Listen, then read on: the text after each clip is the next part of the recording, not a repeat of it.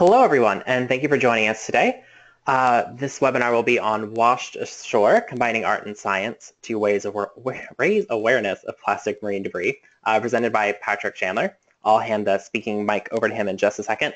Until then, I just wanted to tell you guys a few quick things. Number one, if you go to the handout section on the GoToWebinar control panel, you'll notice that there is a PDF for you to download. You'll want to download that as soon as you can. And then also, please be sure to have a pen and paper handy for a few short exercises during the webinar.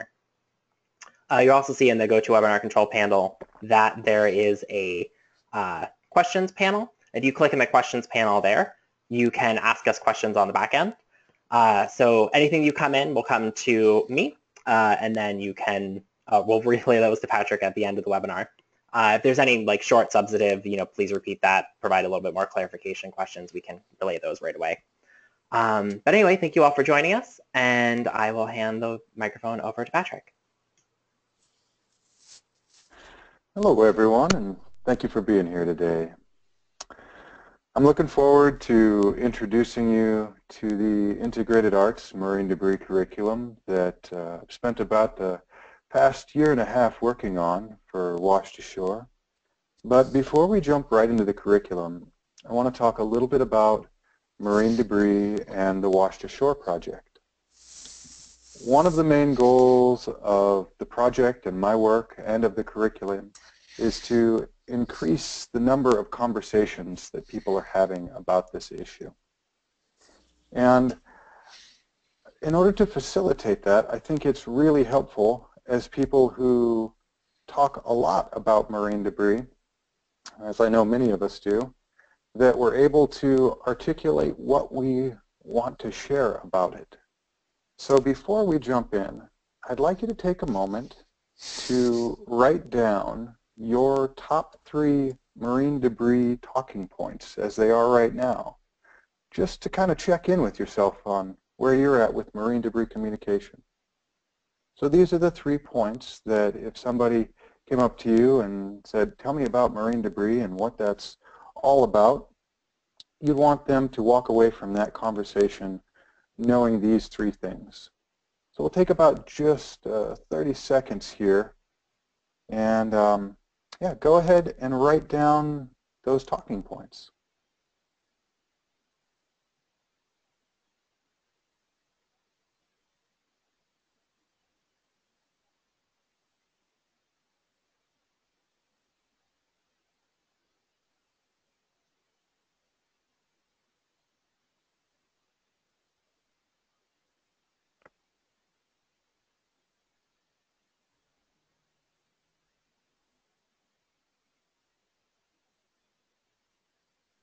Just a few more seconds here. Finish up your thought. No worries if you didn't have a chance to finish all 3 points. But if you are a marine debris educator or are part of an organization that communicates about marine debris, I would really encourage you to do this exercise with your staff so that everybody is on board for what you'd like to communicate. And I didn't think it was fair to ask you to do that without sharing my 3 talking points with you here. So let me see if I can get my PowerPoint to work. Okay. My first talking point is that marine debris is causing great harm to an ecosystem that we are all connected to. And whether you're living on a coast or not, by virtue of being in the world, you're connected to the ocean through the food that we eat, the air that we breathe, through the economies of our nations. In so many ways we're connected to the ocean. And one of the biggest ones that leads to marine debris is the fact that the ocean is downhill from everywhere, so that no matter where we're at, the water around us eventually can reach the sea. So that's the first point, that we're all connected to the ocean. Second point is that most of the marine debris that's collected each year is made up of single-use plastic. These are the numbers from the 2015 International Coastal Cleanup, and They vary a little bit from year to year, but for the most part, the types of things that make up the bulk of what's found are single-use plastic. And they're coming from land.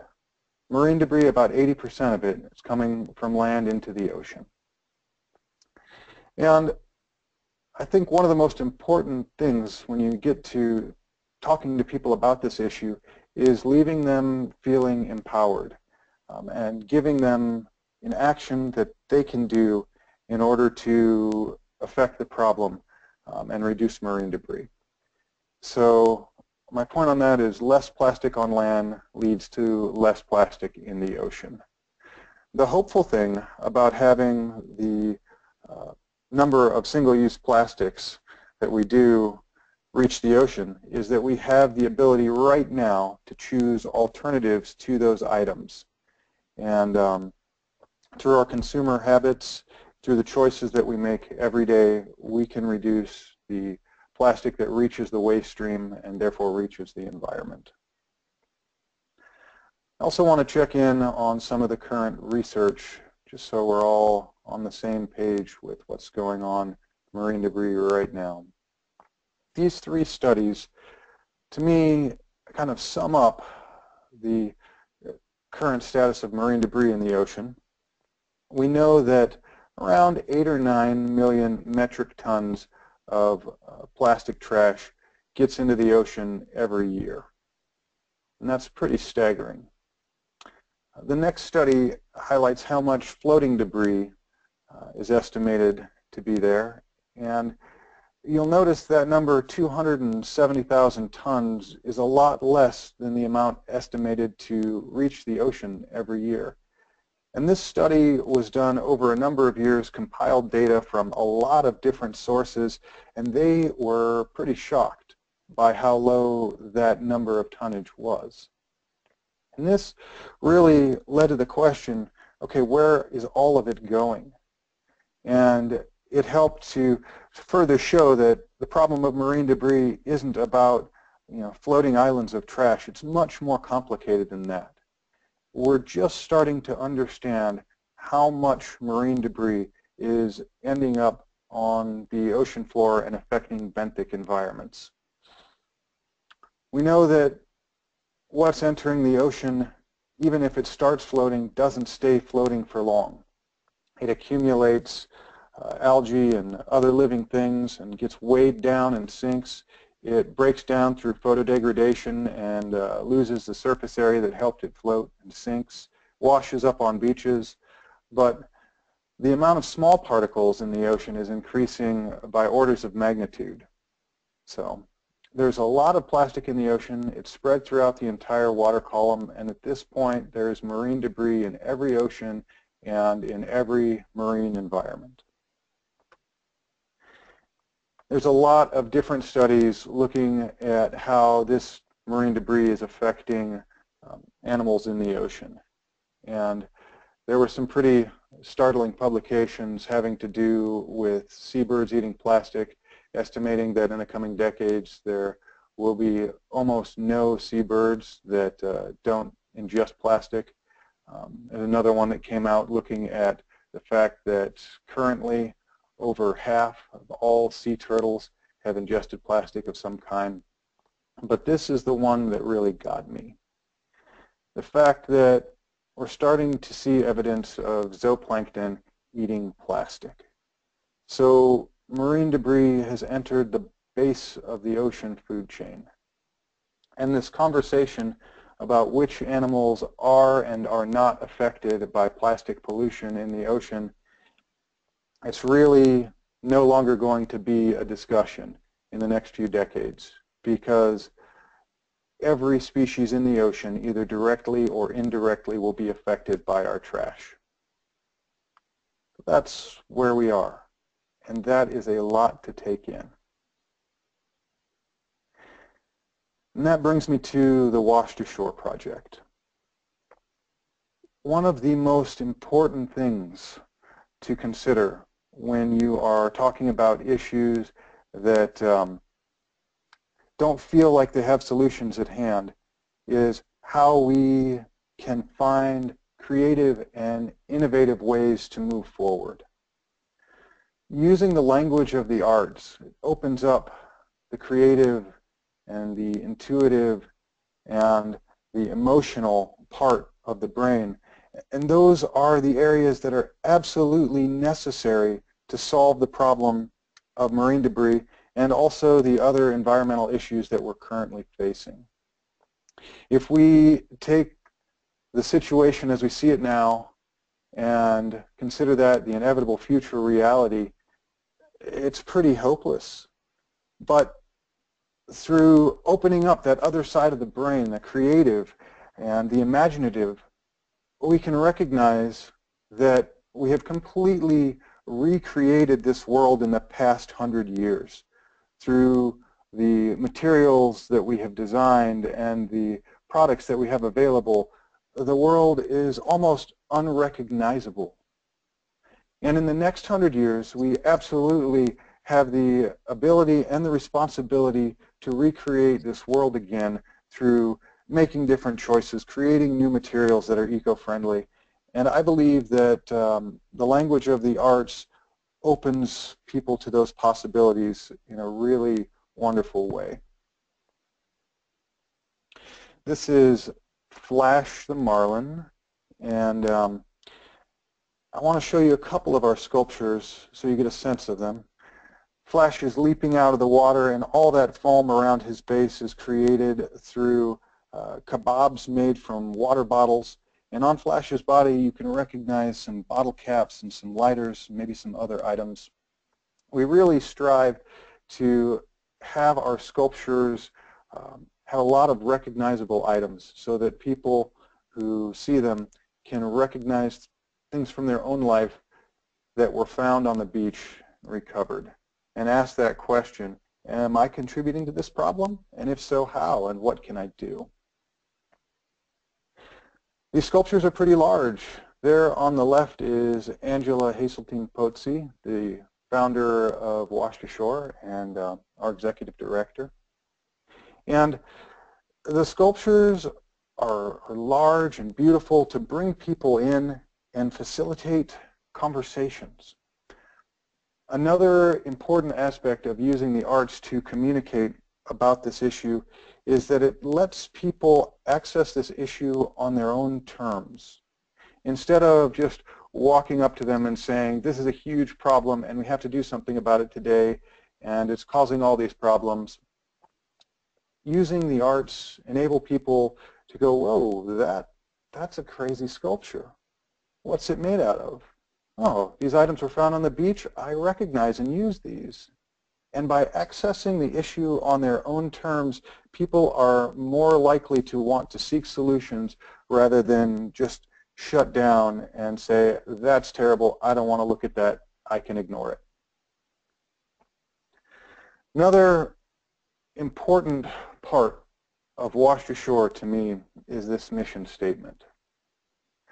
For many years, I was involved in marine debris cleanup and education, and I would go out to the beaches, community cleanups and remote cleanups, and collect as much trash as possible, and then the next year go and do that again and again and again. There were beaches that we cleaned in Alaska where you could find thousands of pounds of debris on just half a mile of beach every year, again and again. And between those cleanups, we would struggle to find the resources to enable those cleanups to happen. And eventually, it got to be really overwhelming to me, and it felt kind of futile.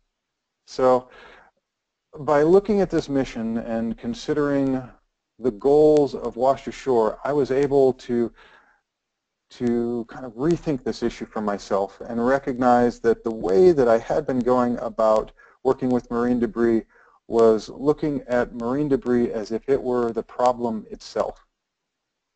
And if you look at marine debris as if it is the problem itself, it's very difficult to find solutions. But if you look at marine debris as if it's a symptom of the problem and not the problem itself, if you look at marine debris as a symptom of consumer habits, then there is a way forward. And there's action that we can do right now to stop marine debris at its source. So it's very important to me to consider marine debris as a symptom and address this problem through source reduction. The curriculum was designed to help fulfill those goals of source reduction, the items that are most commonly found on the beaches, and using the arts to communicate about these issues. The curriculum is a 12-lesson unit. Each lesson is about 45 minutes long. And it alternates kind of moving back and forth between art and science, but also integrates both into all of the lessons. I've attached 4th through 6th grade national standards to it, the social studies, language arts, science, and art standards. But I've been piloting the curriculum kindergarten through adult and have had a lot of success with every level, just modifying the language level and the concepts that we discuss. So I would encourage you to use it and to promote it with any age level interested in learning about marine debris and using the arts to communicate about environmental issues. There are 2 main pieces of the curriculum that I felt weren't being expressed in current marine debris curriculum, and so I wanted to focus on here. The first that I've been talking about a bit is using the language of the arts to communicate.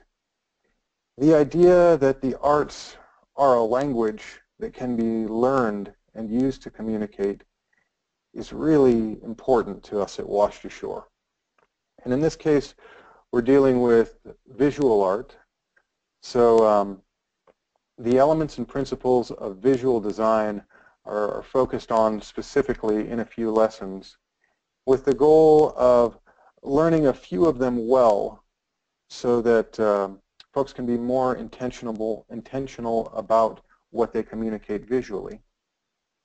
The elements of design on the left there are like the letters of the language of the arts, and the principles on the right are the rules to arrange those letters into words to create the expression that you want, to evoke certain emotions, and putting them together really enables you to learn and use this language of visual communication. The next topic that I really wanted to address in this curriculum is looking at plastic as a material.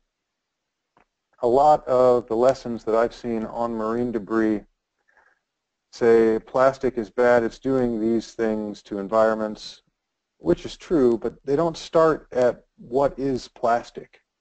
And I've really found that with most age levels, folks don't have a good feel of that. We take plastic for granted, and it's part of almost every aspect of our daily life, but not many people stop to consider what that means and how that situation happened. So the curriculum also works to establish man-made polymers, what they are, how they've evolved in society, and through that study really bring to light why they have come to be such a part of our lives and our world. And this wouldn't be a Washed Ashore curriculum if we didn't create a piece of community art that was used to communicate. So in the art lessons, we create 2 giant masks. These masks were made by 2 classes, so each class made 2. And these were the masks we created when we piloted the lessons in Bandon, Oregon, where Washed Ashore is based. Each set of masks is composed of 1 mask made of single-use plastic items that are similar to the items found on beaches every year, and another mask that represents the alternatives to those items.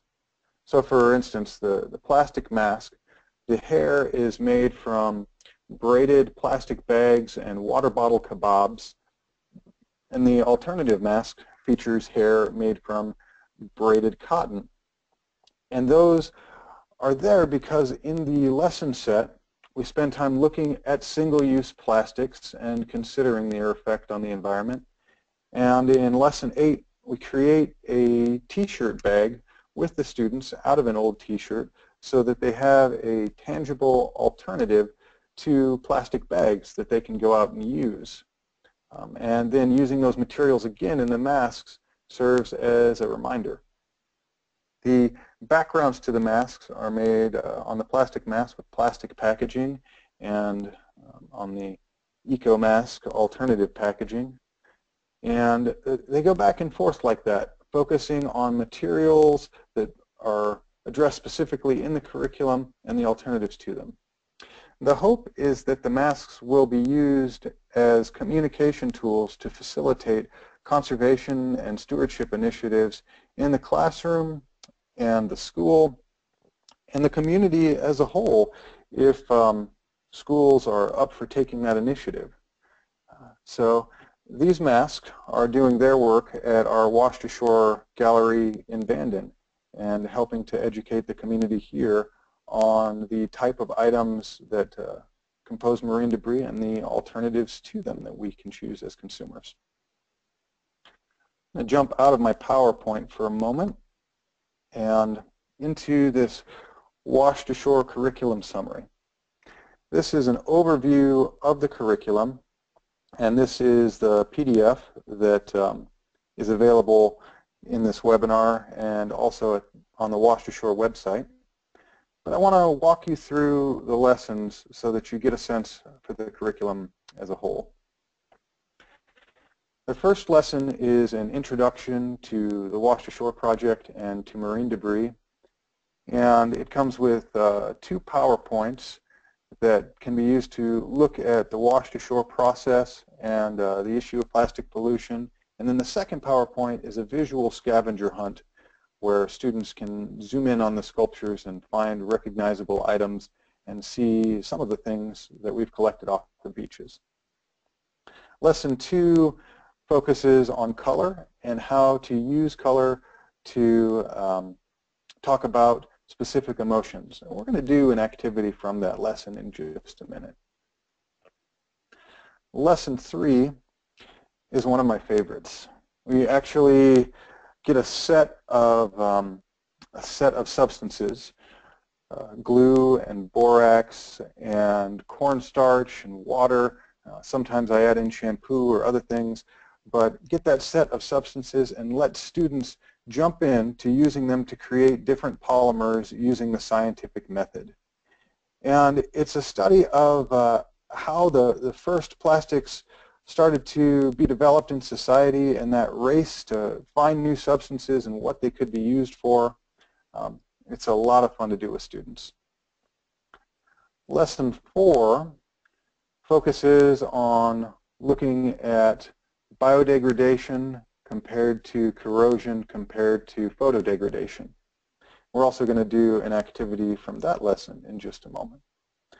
Lesson 5 focuses on communicating using texture and how to do that effectively. Lesson 6 looks at the most common destinations of our trash, including landfills, recycling centers, and the environment, how trash is getting there and what it's doing once it does get there. Lesson 7 is a team building game that I really have had a lot of fun with this one as well. It looks at the cycle of trash in our society right now and the ways in which we're involved and the habits that we have. Lesson 8 focuses on learning about single-use plastics and the alternatives to them. That's the lesson that we create that reusable bag out of a t-shirt.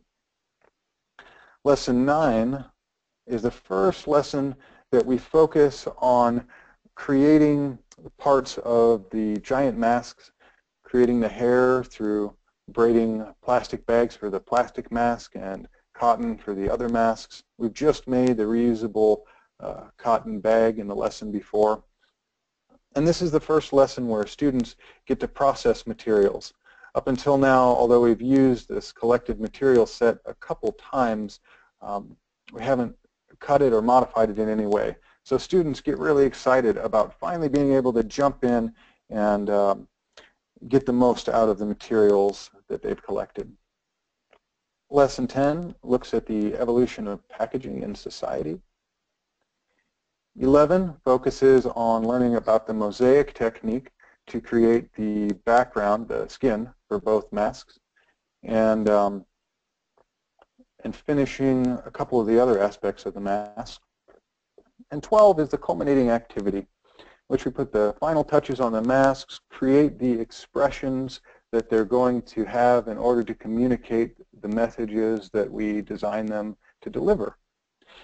And then hopefully students can take those masks and use them for a presentation either in the school or beyond.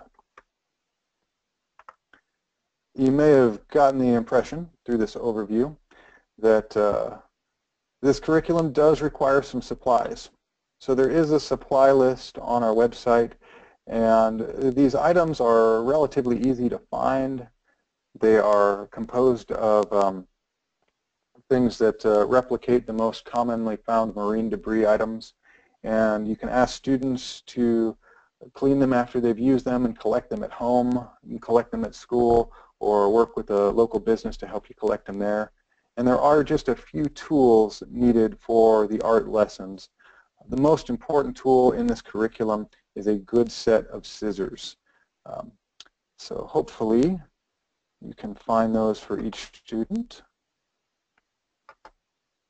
Okay, I want to jump back into the PowerPoint here and actually go through a couple of activities from the lesson set. I'm going to start with an activity from lesson 2. This is the introductory activity to that lesson. That lesson focuses on using color to communicate. And this is a great way to introduce students to communicating intentionally with the elements of visual design. Because whether or not you're making art, by virtue of living in a visually oriented world, we all make choices about how to communicate visually every day, from the way that we dress to presentations that we create and beyond. So regardless of whether you're going to get involved into art after this, it's really valuable to think about how to do this effectively. Okay, so thinking about color, I want you to pause for just a moment and ask what you would describe your mood as right now if you had to describe your mood with a color. Think about that for a minute. Next, think about how you would describe your mood when you woke up this morning if you had to describe that with a color. It's been really fun to do this activity with students, and I've found that almost everybody can do it effectively. And that really shows you that we know something about communicating with color, whether or not we do it consciously. Color has a lot of association in our visual world. Most colors have some specific associations, and these aren't necessarily universal, but they're very common.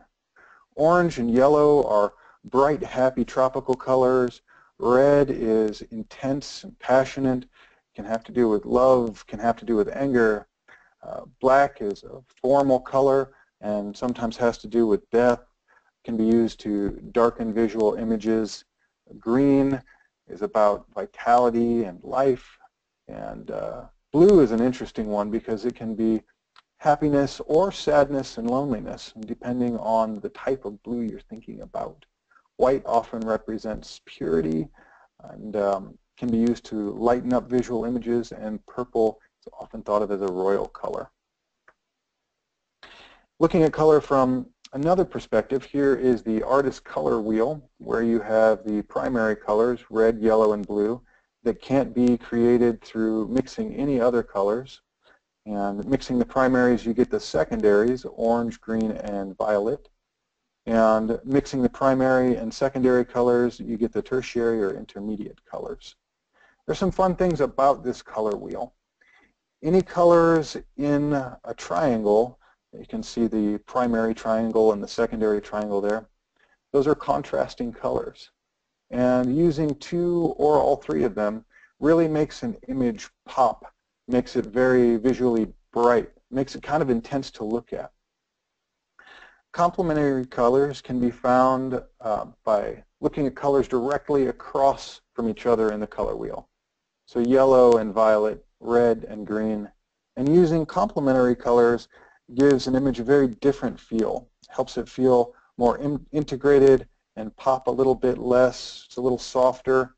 And then finally, if you choose any three colors next to each other on the color wheel, like yellow, orange, and yellow, green, those are analogous colors, and using three that are pretty similar is the softest color set that you can use. I want to take a look at two washed ashore murals here. This is the first one, Sunset Beach, and this is the second one, Tsunami Waves. In these two images, there's not a lot of difference between the colors used. And I've asked a lot of different students to identify which one is the happier image. And almost everybody considers Sunset Beach to be happier. The only real color difference here is that Sunset Beach uses yellow and orange, and Tsunami Waves darkens things up with that black background and uses red. It's fun to consider that. The lines here also give a different feel. Tsunami Waves uses diagonal lines and motion, and Sunset Beach uses horizontal lines that are much more calm to look at. But with this introductory activity, the next thing that we do is gather a set of classroom materials like erasers and paper clips and pencils and pens and classroom manipulables, throw them all into a pile and then sort them by color. And this is the first lesson where students can really start to see that just by sorting by color and being intentional about it, all of a sudden you can communicate more effectively. After we sort those materials by color, we create a face based on a specific emotion using one color and do a little gallery showing around the classroom. Okay, so next I'd like to introduce you to an activity from Lesson 4. This lesson is based on learning about biodegradation, photodegradation, and corrosion. And the way that I jump into it is by asking students to arrange a set of materials from the one that will take the least time to the one that will take the most time to break down. So go ahead and do that yourselves. These 5 items are in random order. Please take a moment to write down the order they should be in from the one that takes the least amount of time to break down to the one that takes the most. And I'll give you just a moment to do that.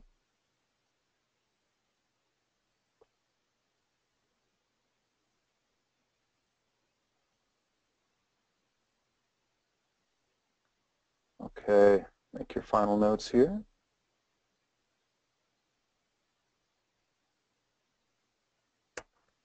All right, here is your answer key. When doing this activity with students, instead of doing it as a written activity, actually create a card set based on the how long till it's gone chart that I'll show you in just a moment. And it's a set made of 21 cards, but I always start with these 5 items. And that's because using these 5, you can start to discuss why these materials would be in this order and think about them in terms of how they break down. Biodegradation happens when items are broken apart to be used as food by fungus, bacteria, and invertebrates. and it's only able to happen with natural items. Our first two items up there biodegrade. Paper towel is an interesting case because it's already been broken down to a pretty large extent by being blended and pulped and pulled apart. So you can kind of think of it as a natural material that's already been broken down to some degree. Apple core can be eaten by a lot of things in the environment. A plastic bag doesn't biodegrade. There's nothing that will eat it, but it is a pretty thin film, so it breaks down before these next two, the tin can and the disposable diaper. The tin can and the diaper are built to last.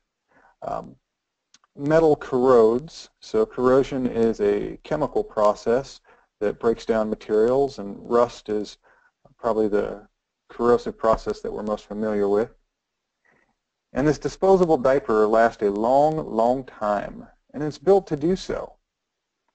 Plastics only photodegrade, so they're broken down when the polymer chains within them cross-link under UV light, and they become brittle and start to break apart. So these 5 items help give a way to introduce those processes to students so that students can think about them. The next thing I do in the lesson is introduce 5 more cards and have students add them into this material set, and then jump into arranging all 20 in order if they can get them. And here are those 20 items in order. I know that this chart and these numbers drive a lot of marine debris educators nuts, understandably so, right? Like, how can you say that these items would take exactly this amount of time to break down? In what environment, under what circumstances? But I do find that this chart is useful for comparing groups of items and comparative breakdown times that those groups take. So if you look at the first 1, 2, 3, 4, 5, 6, 7 items on the list, those are your biodegradable items. And the longest that they could take to break down is a few years. And that wool sock can be pretty hardy, but even that, just a few years to break down. The next items on the list are a mix of man-made polymers and metals. Leather is kind of a standout, but it's pretty processed and preserved. But for the most part, you can group this chart into biodegradable items and man-made polymers and metals. And doing so, talking through this activity with students, having them then arrange the cards into the groups that are biodegradable, corrodable, and photodegradable really helps them to get a better feel of this issue and why plastic is a problem. Sometimes I even do a timeline with students, which is helpful because this is the order the items break down in, but something that breaks down in a few weeks is way on the other side of the timeline from something that breaks down in a few hundred years. The last activity for this lesson is to start to consider, after we learn those processes things break down through, start to consider how different environments would affect those processes. So let's look at a desert and think through, if it takes fungus, bacteria, and invertebrates and life to break down things through biodegradation, are those processes going to happen faster or slower in the desert? A little slower. Corrosion has to do with chemical processes and chemical actions happening, and a desert is a pretty static environment, so again, corrosion is going to happen slower there. The photodegradation, though, is going to happen quite a bit faster in a desert. On the rainforest floor, we've got a lot of life, so biodegradation is going to happen faster. A lot of chemical processes and transfer going on that rainforest floor, so corrosion will also be faster, but not a lot of light penetrating to that level, so photodegradation happens slower. Now, this is the fun one. So in the ocean, biodegradation depends, because it'll happen more quickly in places where there's a lot of life and not so quickly in places where there is less life. Corrosion happens faster all the time, which you know if you have a boat trailer and have experienced that. But photodegradation depends too. And this is a great way to discuss this topic with students and think about, okay, so if sunlight helps break down plastic, what's going to happen when something's floating on the ocean? It's going to break down into small pieces reasonably quickly as compared to how it would in other environments. But if it breaks down into small pieces and starts to sink or gets encrusted with algae and other things, and it sinks below the level UV light can reach it, then photodegradation stops entirely. So thinking through that with students and going about teaching biodegradation, corrosion, and photodegradation through comparison and through thinking through the environments helps students to understand why plastic in the ocean is such an issue and why it lasts so long in that environment. Okay, so this curriculum was piloted in kind of a unique way. The Washed Ashore Project is a traveling exhibit, and we also try to make it to a few conferences each year. So I was able to pilot lessons at all of these locations around the country, and at each of them I got feedback from both formal and informal educators and went back to rewrite the lessons and try and make them classroom ready. This helped me to work with a lot of different folks, some on the coast, some not, and helped us to create a lesson set that I think is useful for anyone hoping to teach about the subject. We also piloted the curriculum in Bandon through a summer camp, the summer of 2015, and then through a teacher's workshop last summer, and finally through an 8-week piloting process at Harbor Lights Middle School this last winter. Some of the challenges to creating this curriculum were creating lessons that were classroom ready.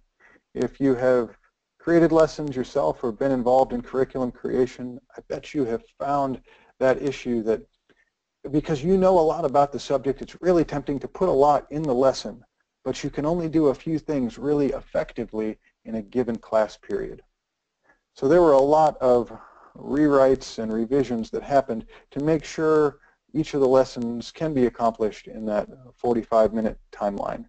Each lesson also has extensions to accommodate the things that we weren't able to fit in that timeline. Bandon's location is quite remote. It made it a bit of a challenge to haul these materials to all the different places we piloted. I think that in the beginning we really underestimated the time it would require to write and pilot these lessons.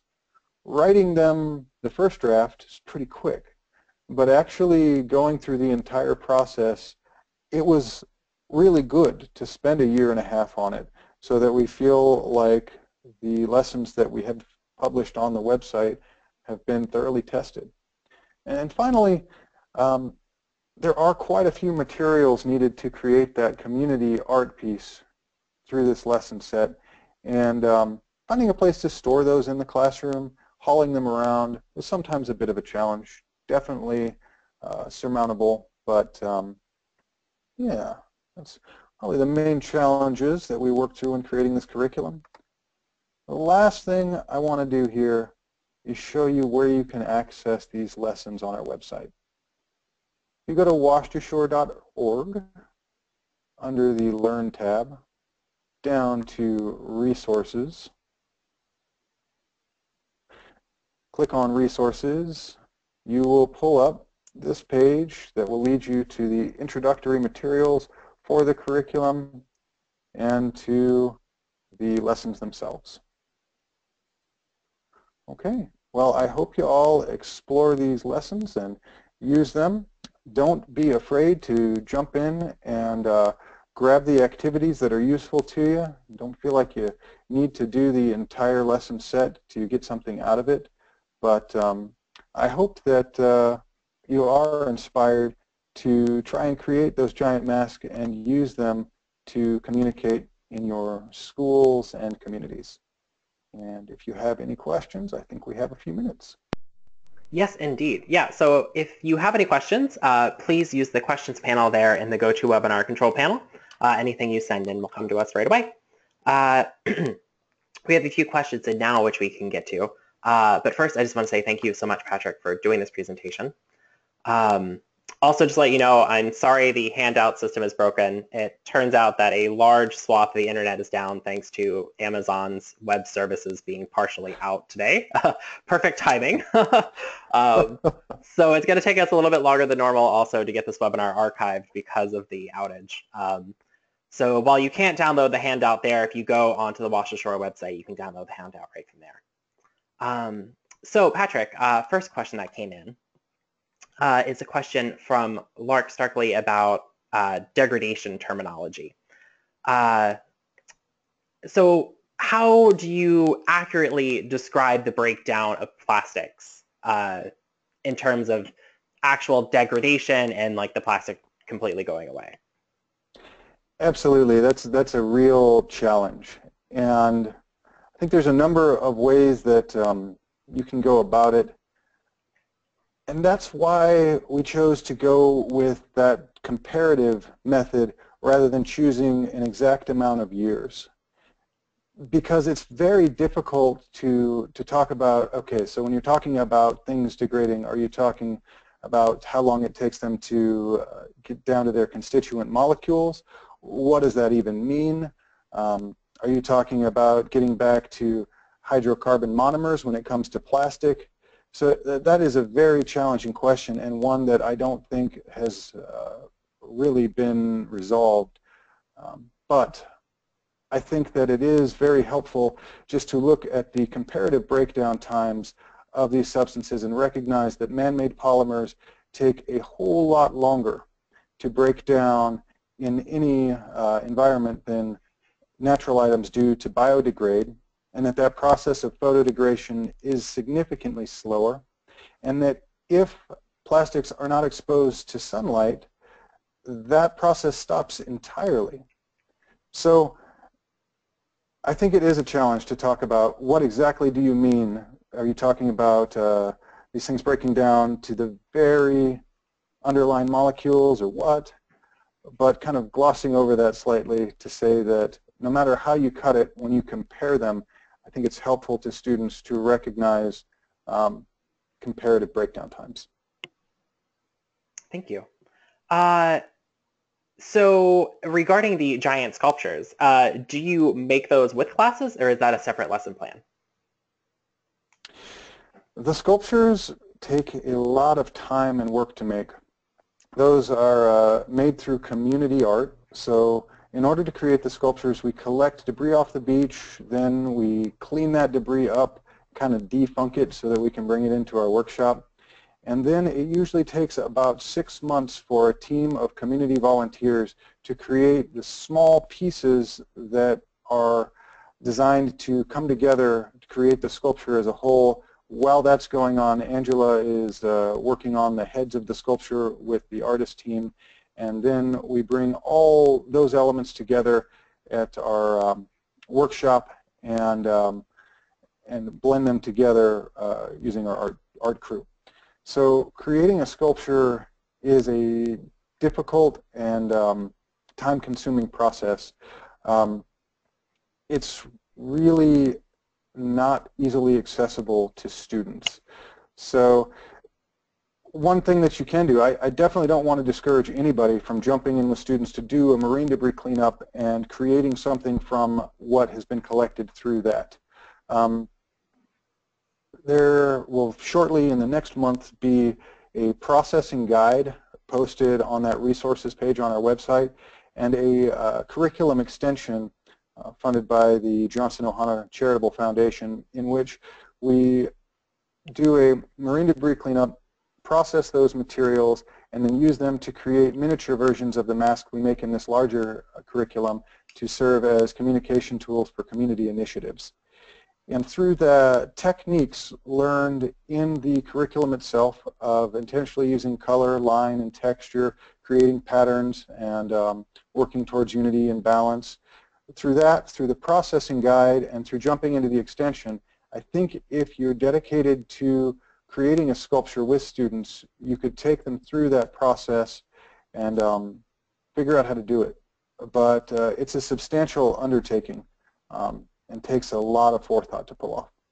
I would imagine that causes a lot of planning headaches, trying to figure out how to get all those pieces together. Definitely.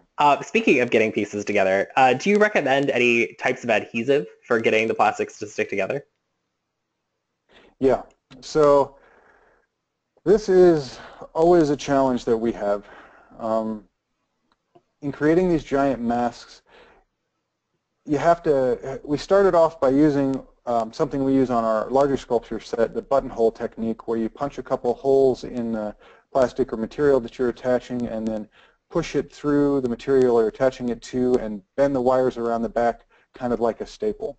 We found that just wasn't effective in classrooms. It was frustrating students. It was really time consuming. So we had to give that up and move towards using adhesives.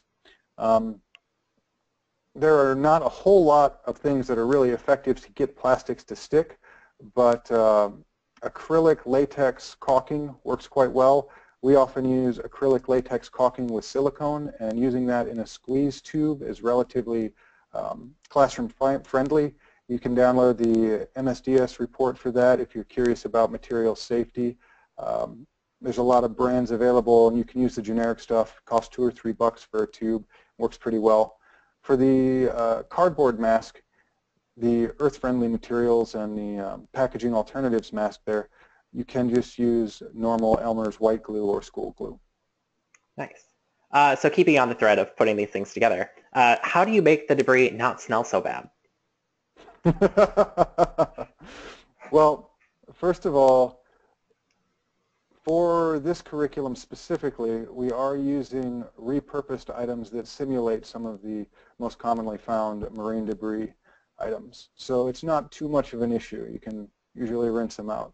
But if we're actually jumping in with working with marine debris, it depends on the material that you're trying to defunk specifically. Netting and ropes take a long time, and oftentimes we just have to let those dry out and work through for up to a year. But for a lot of the stuff that we use, and this will be in the processing guide that'll be up in the next month in that resources section, what we do is we soak the debris in vinegar for a good while, sometimes multiple times, give it a scrub after that soaking, and then soak it in a peppermint soap kind of bath. And sometimes we have to do that a few times as well. Sometimes it also requires pressure washing, but that's only in the most extreme cases. So usually a vinegar soak and a peppermint oil soak and time is the answer. Nice. So can you share any of the feedback you got from students about the curriculum? Let's see. You know, each lesson, I think, brings its own benefits to students and evokes different reactions. And some of the lessons connect with specific students. Some students are more challenged by the art lessons or the science lessons. But I really enjoyed jumping into the lessons on color and texture and line and helping students to realize how much they visually communicate in their everyday lives. And a lot of the students I worked with, I just did this Youth Ocean Conservation Summit in St. Louis and did a number of activities on communicating with color. And the kids in those workshops were like, wow, I can use this when I'm creating PowerPoints.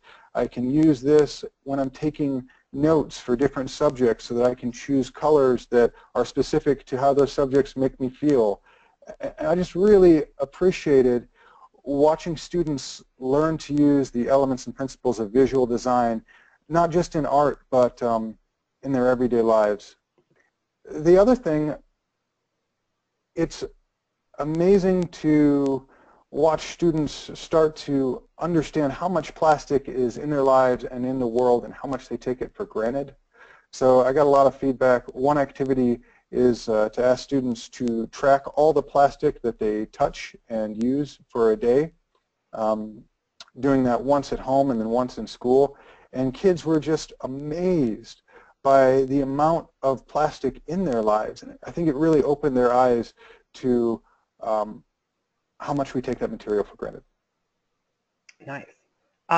So kind of following through with that, what's like the number one takeaway that you hope students have when they go through this course with you?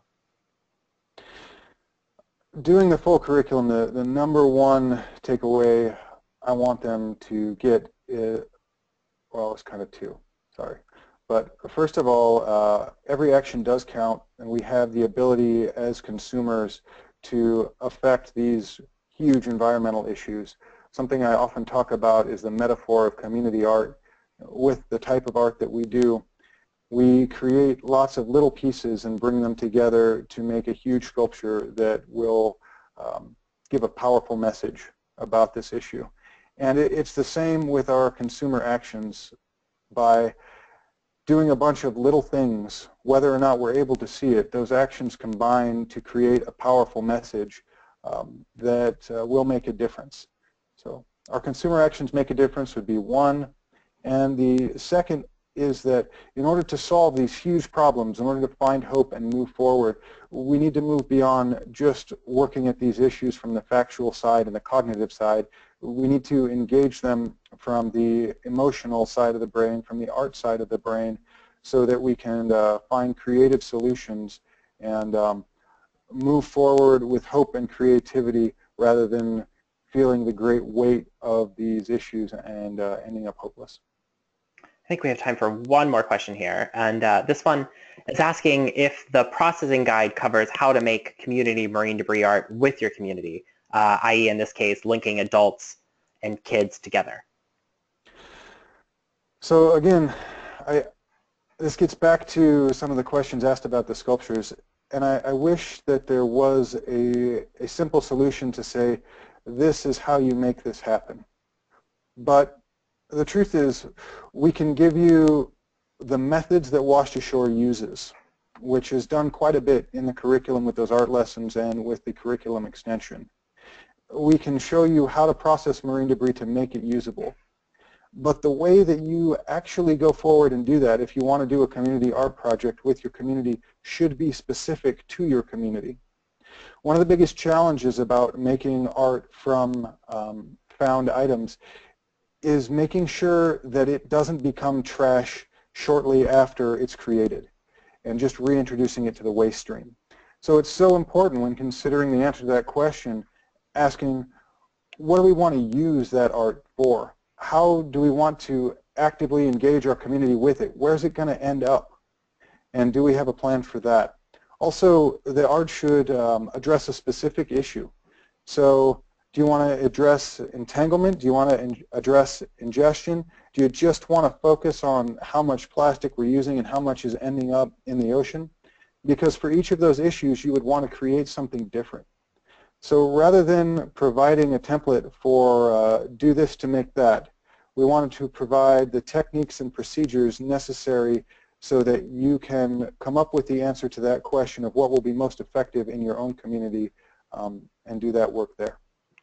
Nice. Well, thank you so much for this presentation, Patrick, and for having all the guides available.